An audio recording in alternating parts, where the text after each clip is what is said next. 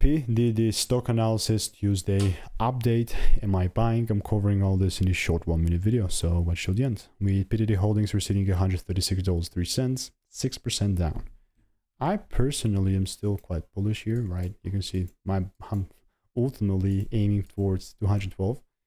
And from what you can see here is that, my bad, if I come to the 2-hour chart or whatever, the main factor that was sitting between me being bullish and me not being bullish is just this one break. And we failed to break it. It's kind of sad, honestly. Like, I'm kind of pissed. But again, for me to be bullish, it's going to happen all over again. I want to see a double break. And then only after that I'll buy. So anything else that's not going to be it, it's going to be noise. And in the meantime, I'm just waiting. So let me know what is your opinion on PDD. If you want to learn to make more money by taking less trades, click the photos link in the description. All reviews are 5 stars. Goodbye and enjoy. See you.